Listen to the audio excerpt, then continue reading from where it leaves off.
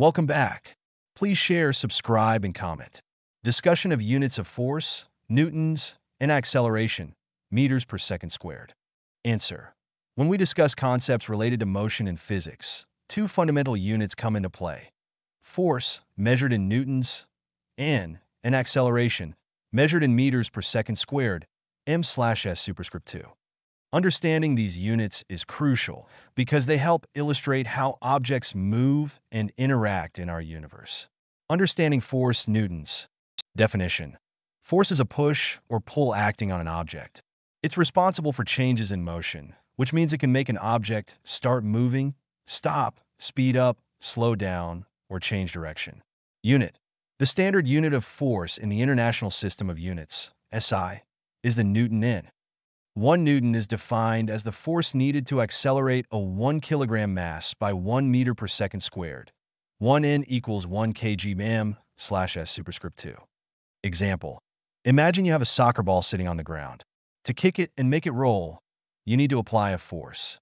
Let's say you apply a force of 10 newtons. This force will influence the ball's acceleration and how it moves.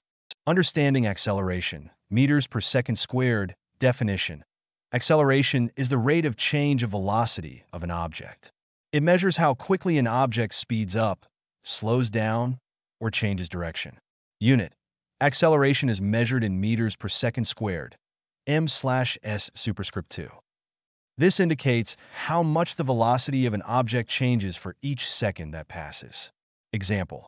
If a car is initially at rest and begins to move, it might accelerate at a rate of 2 meters per square second. This means that after 1 second, the car's speed will increase by 2 meters per second. After 2 seconds, its speed will increase by another 2 meters per second, totaling 4 meters per second. The relationship between force and acceleration, the connection between force and acceleration, is outlined in Newton's second law of motion, which states that the acceleration of an object is directly proportional to the net force acting on it, and inversely proportional to its mass. This relationship can be summarized with the equation acceleration equals force F/mass m. This means that increasing the force applied to an object will lead to an increase in acceleration, assuming the mass remains constant. For a given force, a heavier object, greater mass, will accelerate less than a lighter one. Example application. Consider two cars racing. Car A has a mass of 500 kilograms, and car B has a mass of 1,000 kilograms.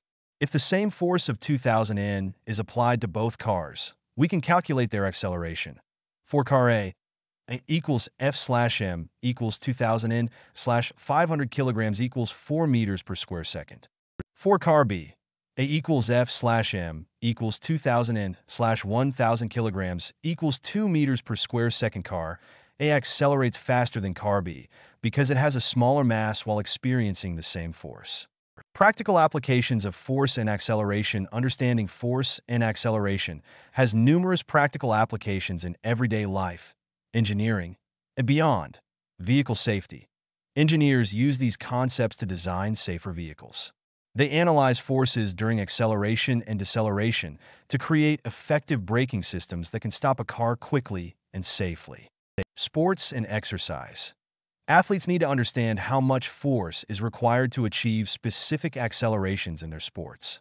For example, sprinters aim to maximize their acceleration off the starting blocks. Space travel.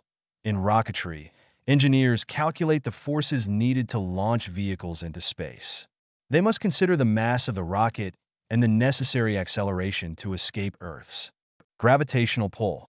Everyday actions. When you push a shopping cart, the amount of force you exert determines how quickly it moves.